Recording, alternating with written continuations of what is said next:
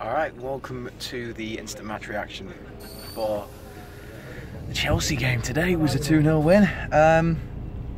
Yeah, not really that instant, but hey-ho, gives us a bit of time to think about it. But what an incredible game today, and definitely one of the best home performances this season, considering the fact that it's the first time we've won against the top 6 side in 2 years.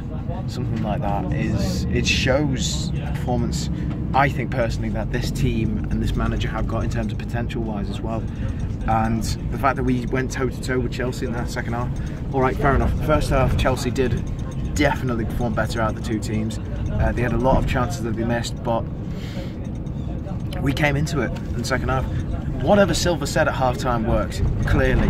Whatever he said at half-time to say, right, let's get into these, because the players played out of their skin afterwards, in my opinion. They played out of their skin. They deserved that 2-0 win. And the fact that we actually scored really early in the second half sort of set the tone with the atmosphere as well. And for Goodison, you know, obviously the sirens came back in.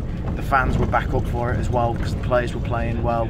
And shout out obviously to the originals, 1878 I think it is, who are really doing well in terms of trying to get the atmosphere back, and fair play to them. Obviously they tried their best in terms of the mosaic thing at the start as well.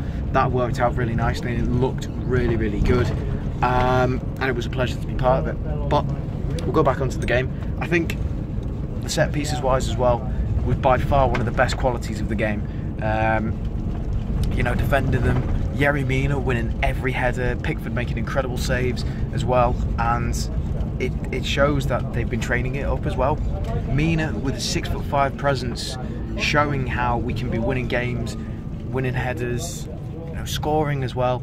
And I think really you have to sort of say there was a lot of man of the match nominees. You could say Calvert-Lewin was brilliant, always missing for him was goal. Richarlison did well to win penalty and get the goal as well.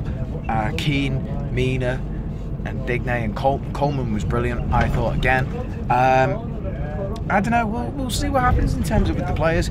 I think penalties wise as well, maybe we should start looking at someone else to take them, because Sigurdsson's not done the best with them. But again, let him train it out of him. But yeah, I mean, that's really it in terms of reaction wise. I'd say really just going forward now, just play that team, because if we're not going to be able to keep Zuma next season, then play that team. Literally play every game now, get some consistency, get some form going with it. Then obviously at the start of next season, the players will know each other better. But again, we'll see. But yeah, we're going into the international break now. Fingers crossed all our players get good wins that they deserve. And we'll see you in the next one. Don't forget, subscribe to the Toffee Blues down below. Don't forget, subscribe to my channel as well, Jammy James. And we'll see you in the next one for West Ham away. Not a bad one. So yeah, we'll see you in there. Adios.